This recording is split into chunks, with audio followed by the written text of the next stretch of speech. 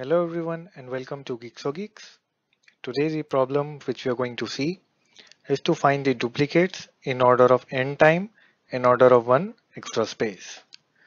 So in this problem we will be given an array of n elements which contains elements from 0 to n minus 1. So the array will have n elements and the range of the elements will be from 0 to n minus 1. And these numbers can appear any number of times. So we are expecting that the array might have repeating numbers. So it will have some numbers which will be repeating, some numbers will be missing.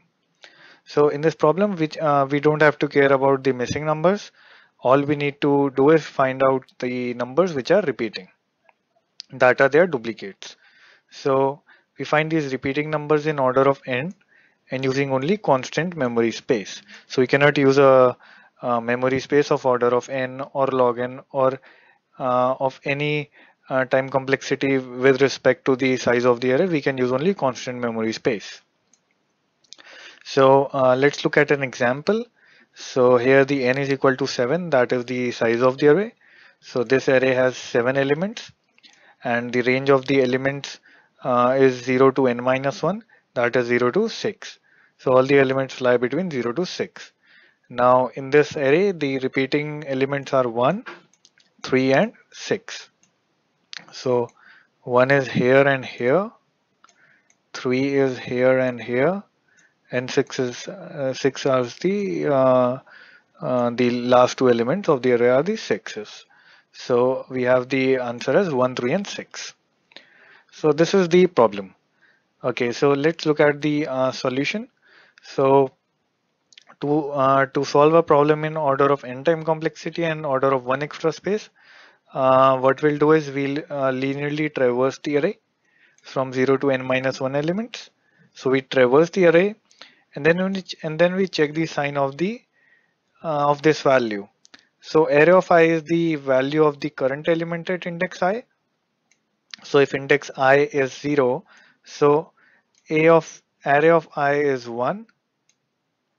Now the absolute value of 1 is 1, but if we had say minus 1 here, so it would have been again 1. So the absolute value just removes the negative sign. It makes the negative number into a positive number. Okay, so we check the sign of a and the absolute value of a of I. So in this case, if I is equal to 0, so a of I is 1, absolute value of a of I is also 1, and array of 1 is actually 2 here. So we check the sign of the number 2 here. If it is positive, then we make it negative. By executing the statement. So 2 will become minus 2 here. Okay. If that is not the case, if it is not positive, that means it's negative. So in that case, we'll assume that the element has already been encountered previously in the iteration, and thus this is a repetition.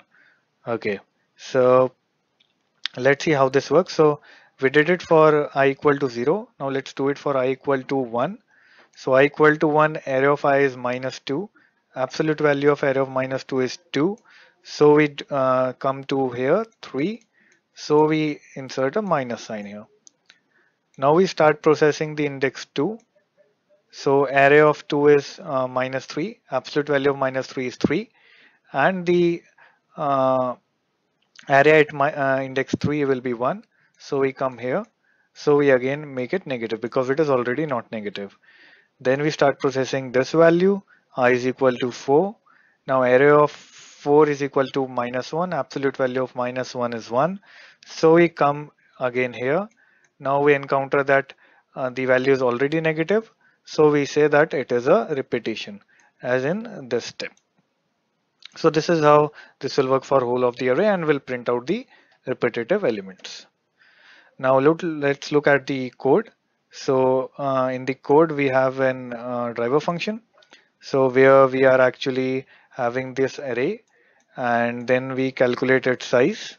Then we just call the function print repeating, which accepts as an argument the array and its size.